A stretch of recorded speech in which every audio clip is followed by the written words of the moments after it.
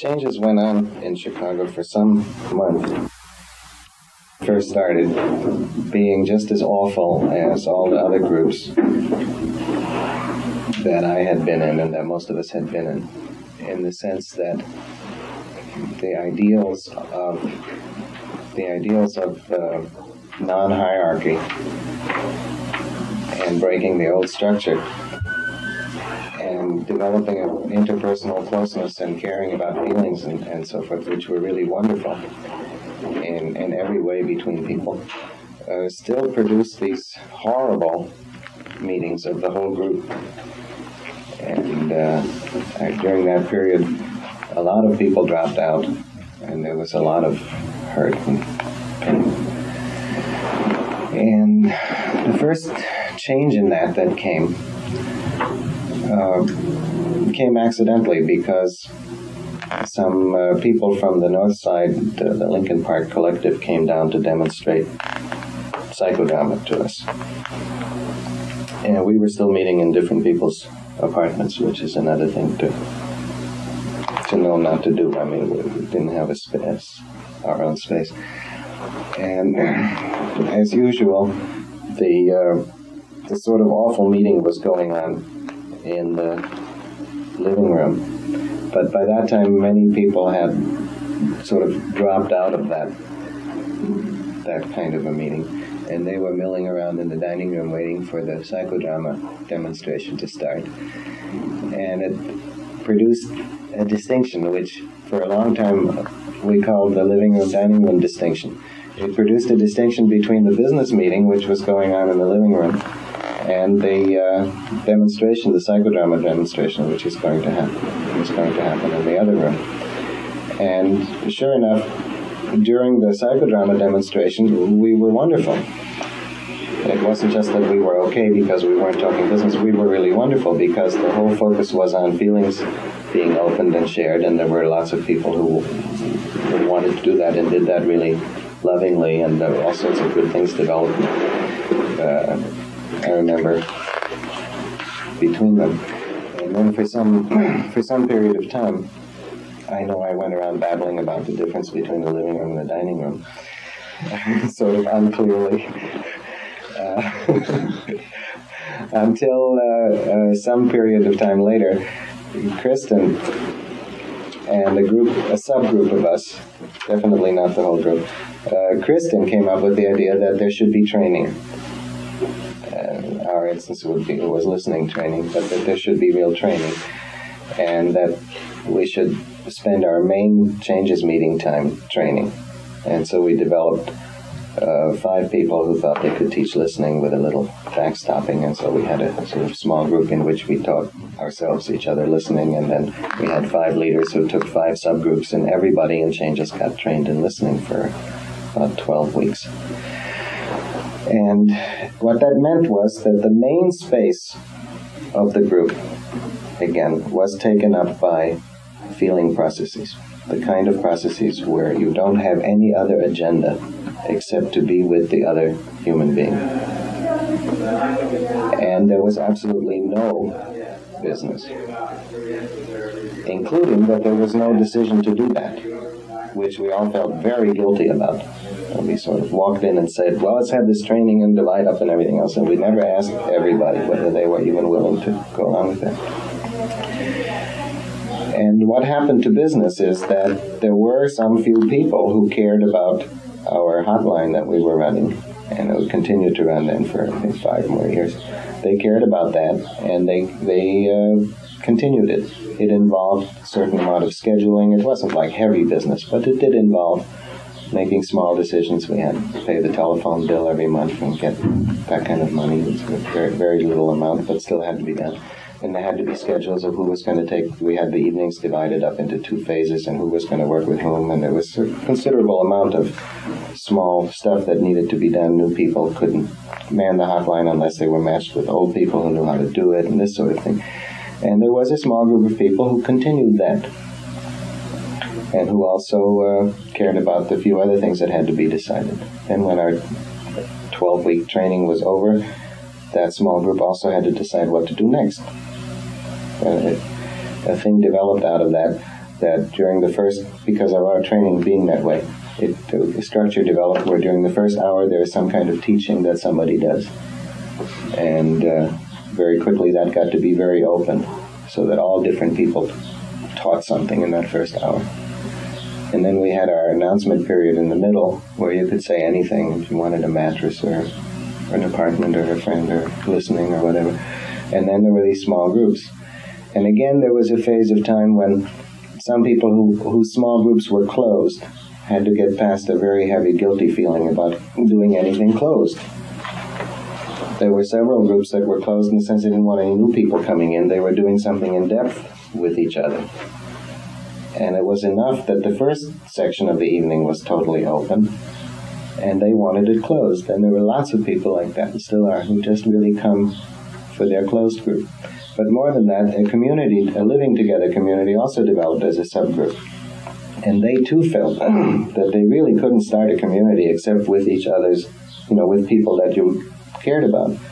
And yet they felt tremendously guilty and elitist and all these terrible issues about pulling off and getting an apartment together as a community without announcing this to everybody and inviting everybody, which they didn't want to do.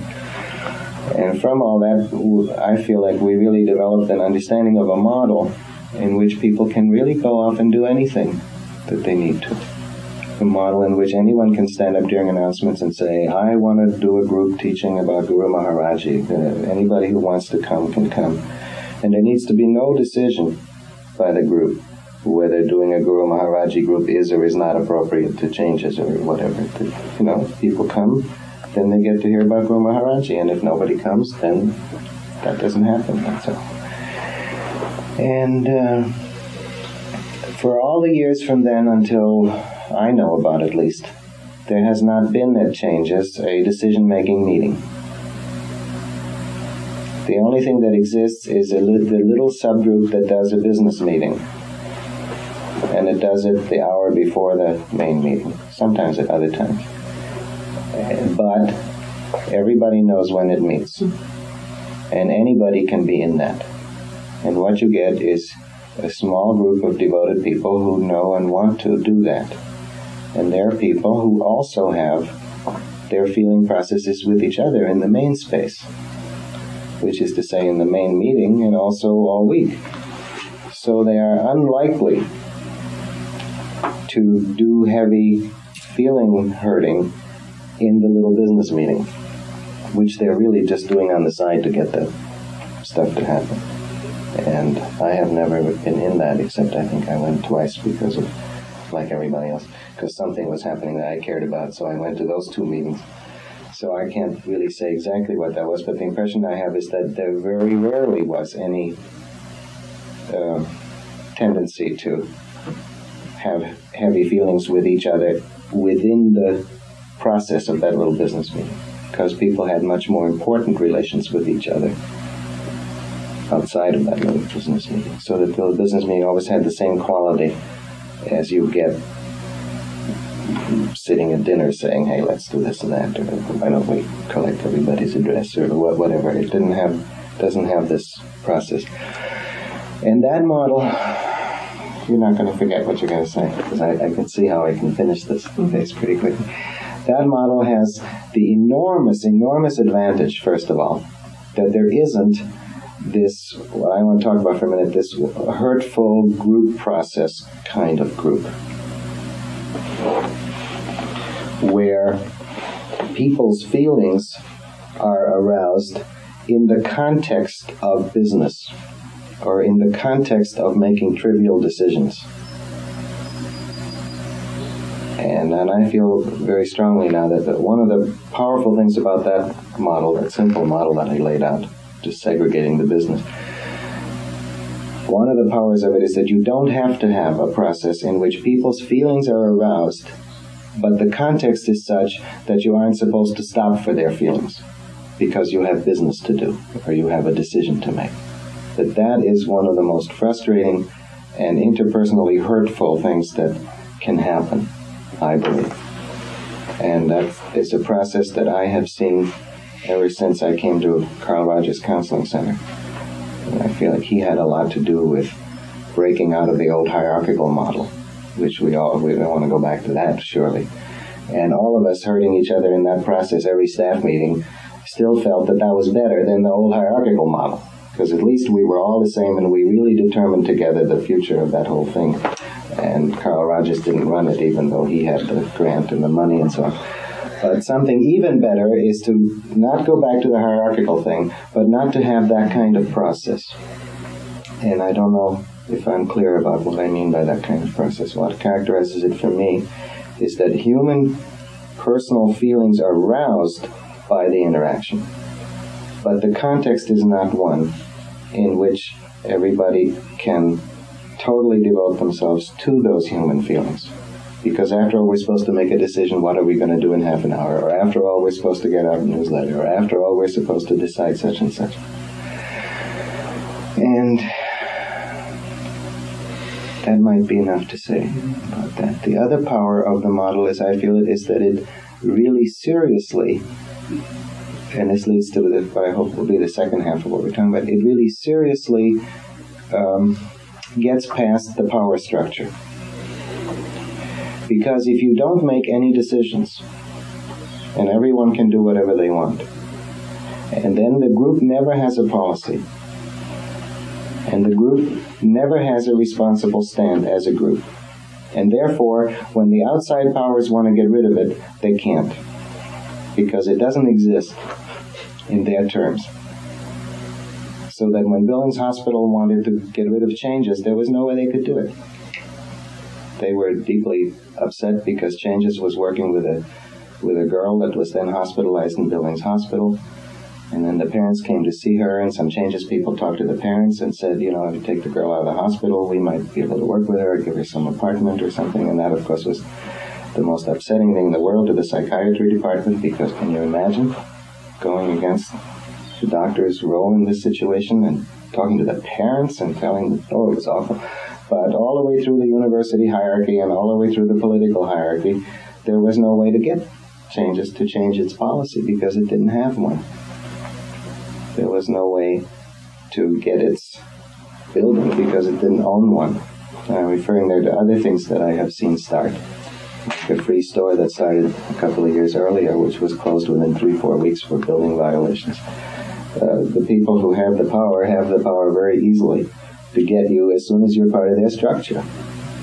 But with Changes, they can never find who runs it because no one does. And they can never get it to disband because there's no procedure for that. And if they got us kicked out of the church we're in, there would be some other church we could go to and don't own anything. And that's only the negative side of the overcoming the power structure. The positive side to me is that it enables anyone to do anything. That the group as a whole has no way to decide that so-and-so can't do therapy or that so-and-so can't talk in the name of the organization. Anybody can go anywhere and tell what Changes does. And if you hate it because they have the wrong idea, then you can go also and tell what it does, but you can't stop them. Or you can get with them, or you can talk about it, or you can confront them in some way and say, hey, would you listen to me about what I think you're doing bad, and so on, but that's all you can do. And there is this freedom of action that develops. And there is an understanding that when people do things that affect you and you don't like it, that you can talk to them about it. And that you can get even third parties to come in and help you with that and so forth. It's not that you're totally helpless about what other people do. But fundamentally, there's no procedure to stop them from doing it. And that's all I want to say about that, I think. I hope that there will be some response to this part, and we could then maybe raise more current questions. I had a question about the planning meeting. The people who made decisions there, this is the way I've understood it, just keeping the history of other people, that if they decided something and someone wasn't not there and heard about that and they were upset, then they could come to the next planning meeting and say, that's not all right with me, and those people would have to listen, or some new decision could be made. Yes. Right. And you would think perhaps that you would go there merely to speak about this thing, but you would automatically be part of the group that runs it just by walking in the door. Just like with these things, anytime the sheer presence of a person constitutes membership, sort of, so that You wouldn't just be telling this clique that does everything that you don't like how they're doing, which is the old pattern. You would immediately be part of reconsidering that thing. The other question is, what if someone says they want a group on Guru Maharishi? Now, in our small changes here, we've been feeling very strongly that we don't want the listening and focusing to just go out the window. With a whole lot of other different groups going on and people not doing listening and focusing anymore. And like a whole lot of Guru Maharishi people coming just for that group and not ever doing listening and focusing as a way of life. Yes, I think that's a helpful question because we have that too. And what we have is there is always a new people's group, which is a listening training group. Mm-hmm. Now in New York we're having to do that over again, and it's not too clear because people come from focusing and hear about focusing, so we have some difficulty there. But in Chicago it was always, the new people's group always was a listening training group, a round robin first kind of listening training group, always, and every new person was in that. And I think that saved us from this, so that everybody knows listening. Then they may also bring in anything else, but they know listening. How long were they new people? It varies. That's a nice question. Because our group is only the first night. Yeah. See, if there were all these other little groups, then one night just isn't enough to become a listening person. Yeah, I think you're perfectly right. That's a problem. And it's a problem we have in New York. Mm-hmm. We have it doubly because people come from focusing. Mm-hmm. And focusing is very neat, and it certainly goes with listening and everything else, but it's not listening. And listening really is needed to make norm. This norm, this underneath baseline on top of which you can have all the other things. So the problem to me wouldn't be to keep the Guru Maharaji people coming, but it is like you say, it's the problem of how to get them to share in the listening. And I know we're using them as an example, but to share in the listening ethos. Mm-hmm. I haven't totally got that, except that the listening ethos is so pervasive in the thing that even if you skip the new people's group and the listening training, you would get it, because it's all over the place. And we haven't got that quite yet in New York. But in Chicago, it was sort of like part of the announcements was who needs to be listened to. Is there anybody here who doesn't want to sit still for all this and who needs listening right away? We used to have a thing where we had somebody, maybe 3 people on call. Have you got that here? Who were ready to listen to some stranger who walked in and needed it. It's like Kathy came yesterday in the beginning of the meeting saying, I will be available all day long for anyone who needs listening. Exactly like that. We used to. And another important thing to say there is most of the old changes people come to changes to get something for themselves. And the giving operation of running the new people's group or being available for listening is rotated, so that you never go there just to wear yourself out for new people. You run the new people's group as long as you want to, sometimes for 6 weeks in a row maybe, but basically it's rotated. From what I hear of Chicago now, that they're having trouble with the listening norm, that it isn't being part of it, and that's what we're afraid of here, that we want to keep. I'm with you. You really said why it happened when you said, well, a new group comes in and how do you keep that from making it so scattered? And what happens if these new groups start coming in and listening and focusing was one night in a month rather than every night, every Sunday night. And that's it. And the rug was pulled out, in my analogy, the rug was pulled out from under what changes was by doing that. And so everyone would come and felt very scattered because they had no longer any stability. And the thing about changes is it's such a diverse transient community, you do need some core. Okay. So wait, your analysis of what happened in Chicago that currently makes it a problem is that listening was somehow relegated to once a month or something? Well, it's like it was relegated along with the other kinds of therapies or presentations, rather than being just there every week for people to do. As a new people's training there every week, or as it wasn't there anymore like that. It's like it wasn't I think that that's what's happened. I mean, I think I agree with both of you. I think that one thing that certainly was what made changes go was that listening as a backdrop. I'm just wanting to reinforce or to support. May I ask a question? Do they do listening for the new people there now? I mean, when a new person comes, do they have to be in the new person's listening group? When I came back, I didn't feel it was such an important thing to people anymore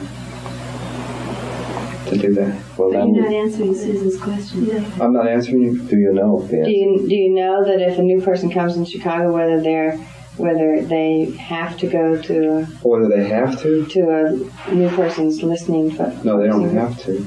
But is there a new people's group? I couldn't say that now. I guess I was going. You would have to ask Tom. Right. But that's certainly a good thing to look at.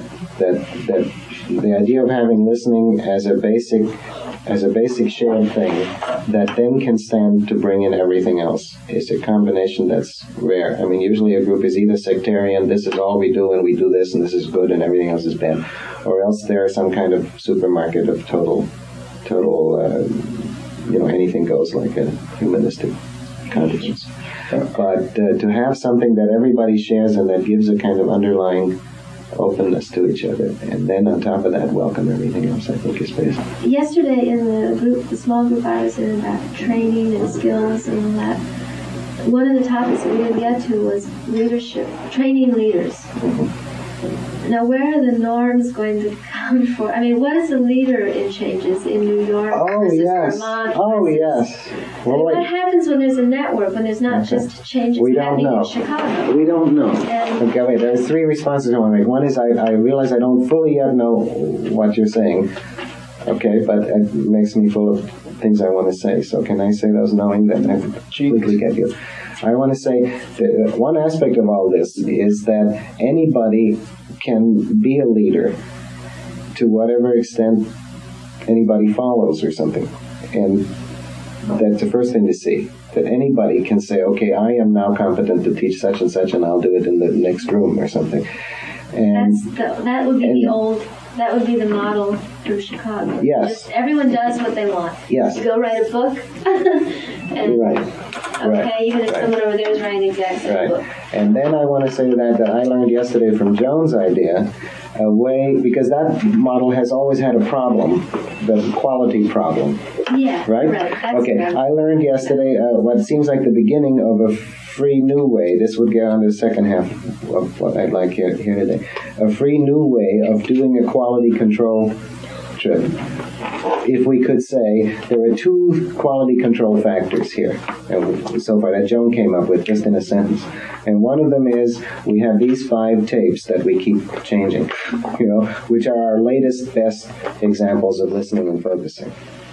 And measure yourself against them in any way you want. I mean, just stay on top of those so that you would know the latest. And then if you felt you were doing better than that, or if you felt that was fine. And the other quality control thing she suggested was stay in touch, which might mean something structured, like once a year come to a skill sharing or something like that. And if you did those 2 things, you could consider yourself quality controlled. Now, I don't know that that's the final word, but what I'm excited about is that that's a way of taking the old model where Guru so-and-so or Maharishi or Harvey or somebody elects you as one of the ordained priests, and unless you aren't ordained, you can't do it. That would be a way of changing that model. Now, that's only the beginning, but it's... Well, it's just beginning. Okay. Now, was that what you were talking about, quality control? Well, you had something more. And then also, that was the main thing, and quality is the right word, because it has gotten bigger. It's not something that's just happening in one place. And we don't know. And there does seem to have to be more communication. I'm getting this again from Kathy about projects. And I guess meetings are the best way to do that. Right. Well, I feel there are problems. Kathy's pointing, for instance, to a problem about the listening, focusing tapes that Gary Stallings is putting out. It's sort of like on our changes model, that's fine. Or, well, he's putting out tapes, good for him. Let's us put out tapes too. But then as we move into the world, that might not be sufficient. There is a problem there. It's okay when you're in one place, but not okay maybe when... I don't even know if it's okay. Okay, I'm going to reflect that. It's just easier to... Right. I agree that there are new problems now, and I'd like us to talk about them in a few minutes. So I don't want to go down with reactions, but then I would like to. I agree that there are new problems. I think you're saying the problems are new because people are dispersed in different places. Maybe. That's just one. Yeah. I don't know. But there are unsolved problems. But for instance, I didn't know much about anything about it. And I'm not blaming it on you. Well, this is my fault, though. I feel that's very much my fault. I worked that through yesterday, and I feel really happy about it today. I worked it through with Leon first psychologically, and then with Kathy on that content. And it turned out Kathy was willing to listen to me for an hour and a half, just intellectually, not to feelings, just to all this. And I have somehow managed not to communicate this at all.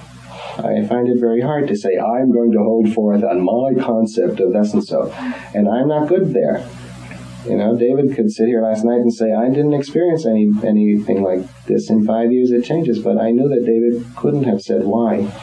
I may be wrong there. What's that? But in terms of my structural understanding of what we did to make that, I think it was in my autistic head, that understanding. I think we did it. And the analysis that I'm presenting, I did not succeed in communicating. I did not succeed in writing it down. I did not succeed in pushing for everyone to see that analysis. Understand it. And understand it. Now, had I done that, many people could have gone on from it and developed a better analysis. That's always my hang-up. I feel as if, I'm coming on like I'm giving the word. But that's my own conflict. Other people know very well that as soon as they hear it, they got another thought. And they're beyond it, right? So I feel like it is my fault, but I broke in. I didn't even mean to get into that. I know. I wasn't blaming you. So I know. I just was saying that seems... There's just a whole new set of problems. And communication is one quality. Yes. Who decides what now? It's not just... I don't know that it feels right for New York just to do exactly what... To be autistic, to do exactly what we want. I mean, where is the autonomy in it? As a model, I feel like nothing can stop New York from doing whatever it wants. But then we hope that we want to stay in touch and hear from everybody else.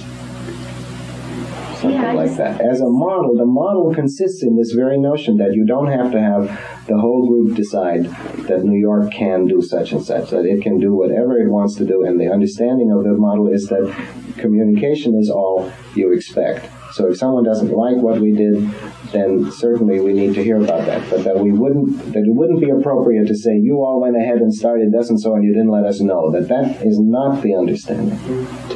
The old model is to have this sort of centralization, and that's what I don't want to happen. Amen. Or that if you come together as a central, that means that you're all going to have to go away with this. We're all going to do it all over the United States that way. That's the old model. Right? Yeah, but if this conference is going to, if its purpose needs to be that, okay, you can share some skills, but then you go back with that and do each individual thing. The other point I wanted to make was my understanding as to why it works is that it just happened to me again in this meeting. Some feeling just got touched off, and I started to cry. And I know that what I need now is to have a couple people or one person to go off and be with me with that. Yes. Because I know that I don't know if anyone can stop a chain effect that goes on when you have an emotional place or you need some support. Now, maybe that's where I'm at in my life now, and I can't stop it, or I can, but sometimes you just don't want to. Right. And you can't just and so you need a place to be able to do that. And that's the function of what I say, it's not really taking the feeling process out of the meeting, because it started there. But it doesn't mean just because it started there, that whole group has to deal with it all. Or just because one relationship started something means that that one person gets the whole of... That's right. Everybody now has to... Yeah, and now I'm finally understanding. Yeah. I mean, but the thing is, Gene, I needed your support yesterday. I mean, I hope I'm not... I needed your support. Yeah, I needed your support yesterday to tell me, just when I was going to go to this old group, here I was being sucked into the old model. Go to the whole thing again. Go to the government's Jimmy Carter and think I'm going to get a personal touch. The minute as I hit Washington, D.C., it's no way. But that's the old model. the new one is, wait, David, you need a couple sharing. And this is what he told me just before I walked down here. I said, oh. And being I trust you, I said, all right, I think I'll do it. I tried to see, well, does that fit? And then it did. And somehow it did. And I went to the meeting last night and said, I have this anger with you. And then I said, but however, I think I need a small group to work that through. And that was just what I needed to do. And I mean, I'm not saying it's going to have to be that way every time. Yeah, that feels like a beautiful example, because then one is so free. Like we went in there and we didn't have anything to be concerned about except David. Newsletters. And it was just clear, no newsletters and also no interfeeling things, because all we went in there for is to do with David. And there was nothing happened complicated between me and Kathy and Bob and Tom. We were just concerned with David, and it was so good to be able to do that instead of always feeling like, oh, David, I care about you, but you're taking up all the time or some shit. And there's another thing too, like relative to the feeling and the business thing. Of the business thing doesn't have to get missed. It's like if you do really have a stake there, the nature of it is that it's changing. So if they got to somewhere that if your feelings missed you being able to contribute, you can go back and everybody can come back together on that decision. That's right. When I'm in the feeling, I can't hear anything. I mean, that's why I didn't answer your question just before. I started getting, I mean, before I asked the question, but I had the question, or before you asked me the question, I started getting into this feeling, and then all of a sudden, David, this question comes into my head, and my immediate thing is, I have to answer it. Not saying I'm feeling bad right now, I can't answer your question, which would have been the real thing for me to say. When I get into this place of, I have to answer your question and not get into my feelings. Willie said an important point in between. Yeah. Can I say his? I couldn't hear it because again, are you okay? Yeah, go ahead. Wait, David, you said that you needed to go off now somewhere. Oh, I do need that. Yeah, I still need I feel a need for you to make a decision on that. I want to do that. So if anyone doesn't want to do this in this group, I'll go to the other group and ask. So that's what I do want to do now. I'm liking that you did that because I do need some support there. I feel like there's always somebody in a group who's willing. If I would be, if no one else was. Yeah. Okay. That does? Okay. And then you get a person who wants to be with you, which is so infinitely wonderful compared to another thing. Is the other... But wait, could you hold a second? Willie said something, and I want to bring it out if I could. That you're saying, since the little business group's decisions are not final and they're not binding, it doesn't matter so much if you miss it.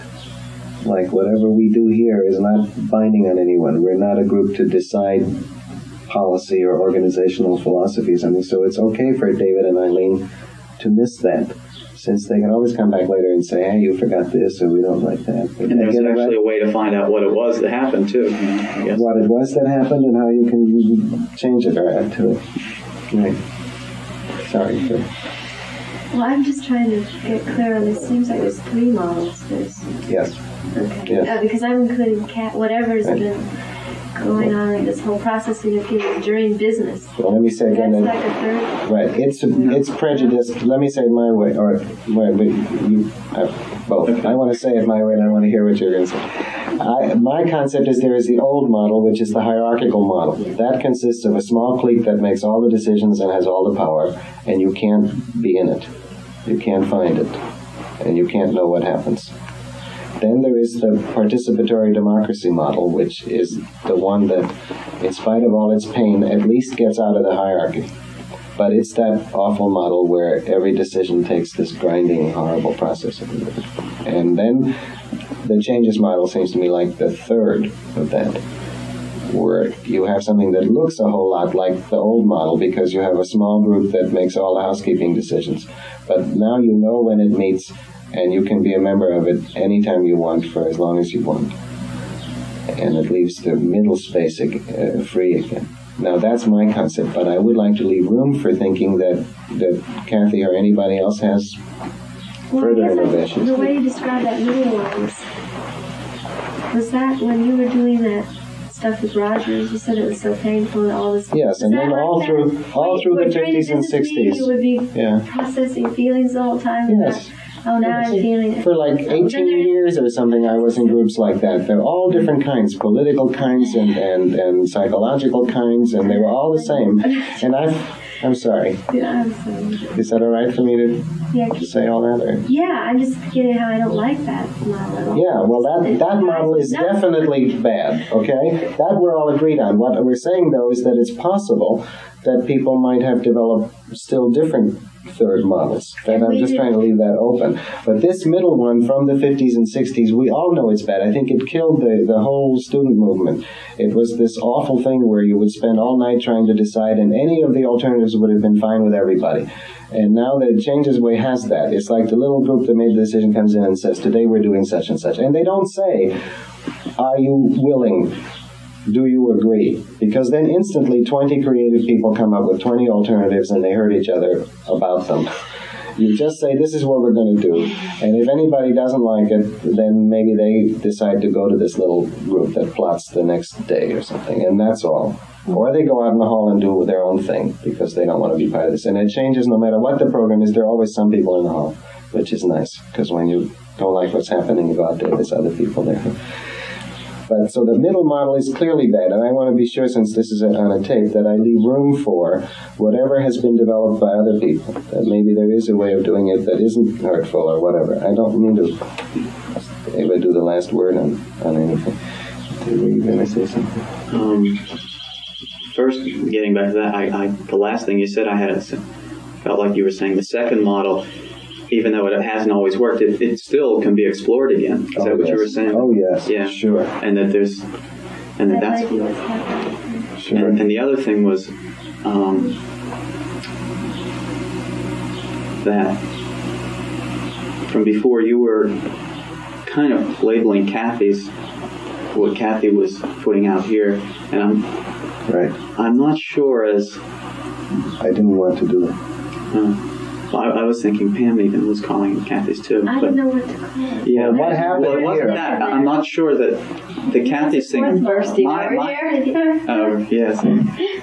I really need to say that I think that the whole thing got screwed up because I think Kathy and Zach and Tom called this to be the planning meeting of Changes International, like the 6 o'clock meeting. That's what I was saying. Oh, okay. And that people never realized that when they got the brochure, that it wasn't clear enough, and that people came expecting more than a planning meeting, and so that never got clear until maybe.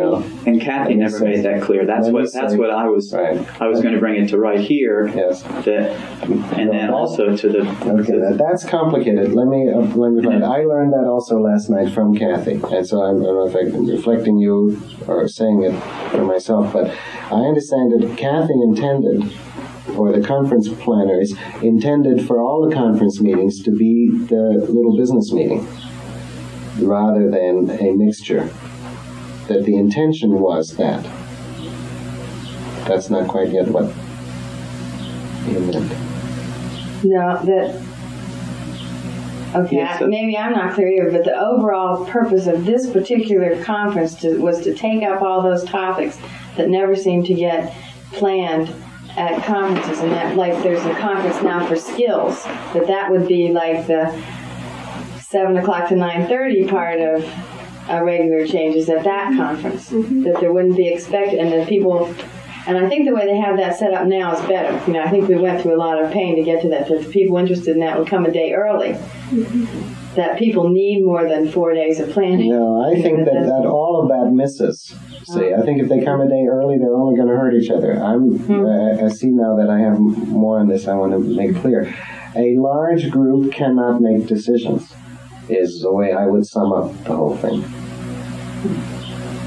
So even if this little business group happened to get very large, then you would have to either divide it into small groups. Now, the fastest way that I know to get the changes pattern is to have alternatives.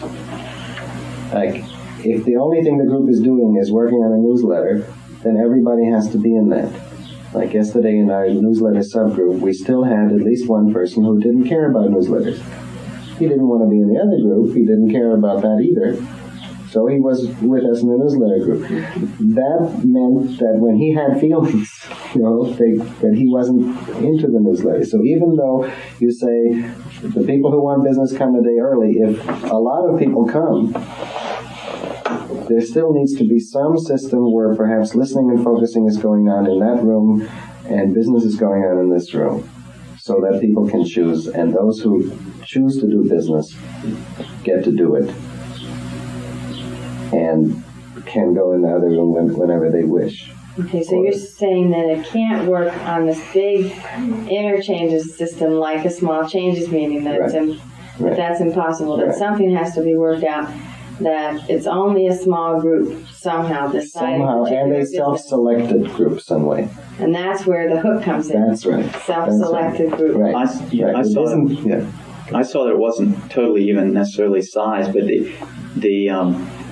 the involvement was, it could be larger as long as the involvement was there. Yes. As long as the smallness wasn't necessarily in numbers, but the smallness was in focus and interest. I think you said it right. And you had to be focused in this. Like if you said listening and personal process is going on in the next room and business is going on here, and if 30 people stayed here and 3 people went next door, that would still solve it. But those would be the difference. And then, as David said, then if things do come up, that one personal process that would move out of the room. Or the other way. Somebody can stand up and say, all those who really want to talk about the newsletter now come with me, and then 3 people would come and they would really do that. That's the only way it works. And it's something about the process is like that, so that the purpose, may I grant you that the purpose was not clear to everybody. But even if it had been, I think it would have been the same. Because there is no way to make the decision of what shall we talk about today? Which item shall we take up? Which item shall we take up first? How shall we deal with the list on the wall? How shall we divide up into groups? Every time someone asks that question, there goes a half an hour of hurt process. And that's what you don't do. You decide, whoever's running the conference decides at dinner in the corner what the plan will be for the next meeting. And it's understood that anyone who wants to take part in that can have their dinner in that corner. That's, if you sort of huddle in between meetings to plan the next one. But everybody is welcome to the huddle. But there's an alternative. The alternative is to eat dinner in peace with your friends. That way, most people elect to eat dinner in peace. And 1 or 2 people are very concerned with planning the next meeting of the evening. And they go. And that is always, I don't know how to get quite into one sentence, it's always the principle that if the people who really want to do the housekeeping select themselves out, then it happens really easily. I want to say another issue a little bit. The whole notion of planning, I think, is already not my sense of the changes model. That somehow you don't plan, you do things. And I realize that's not said clearly, because of course you have to plan when to have conference or stuff. But the point is, you just go and do. And the spirit of planning is still this old notion that, well, we all have to inform each other and agree before we can do anything. So we have to have a planning meeting. We have to keep it structured or organized or unified or whatever. And that to me is still that middle model where we all wanted to be free, but we were taught somehow that if anything was done without our say-so, that we were being humanly ignored. And in that ethos, of course, once you say to me, Gendlin, you should be consulted before every decision, then when people go off and make decisions without me, it means that they don't value me. They think they can discount me. But it's part of the structure. And then you have to have a lot of planning, because you have to inform everybody, you have to hear from everybody in advance and stuff. I don't mean that to be irresponsible, but it just came to my mind that the whole notion of planning really belongs still to that meeting. And once I understand that people can go and do things, and if they hadn't thought of me, that's not any insult to me.